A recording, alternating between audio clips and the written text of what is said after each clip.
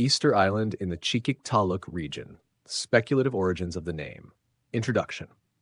The existence of an Easter Island in the Qikiqtaaluk region, also known as Baffin region of Nunavut, Canada, raises intriguing questions about the origin of its name.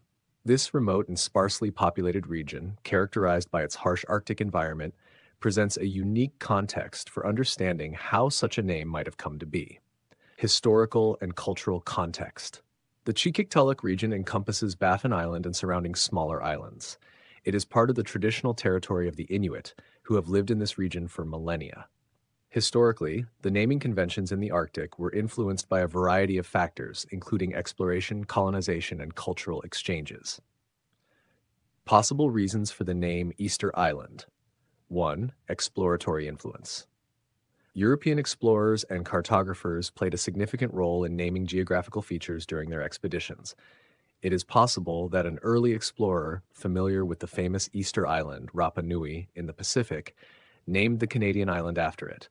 This might have been due to the timing of the island's discovery around Easter or a whimsical reference by the explorer. Number 2. Seasonal discovery. Another plausible reason is the season during which the island was either discovered or prominently explored. If explorers or researchers arrived at this particular island around the Easter period, they might have named it Easter Island as a temporal marker. Number 3. Religious or cultural reference. The name could also reflect the influence of missionaries or other religious figures who might have had a presence in the region. The naming could be a nod to the Christian holiday of Easter, symbolizing resurrection and discovery. Number 4. Cartographic convention. Naming geographical features after well-known places elsewhere in the world is a common practice in cartography. This convention helps in creating a memorable and relatable nomenclature. The island might have been named Easter Island to invoke the mystery and recognition associated with its Pacific counterpart. Speculative insights and critical thinking. Why was this particular island singled out for such a notable name in the Arctic, a region with predominantly Inuit names?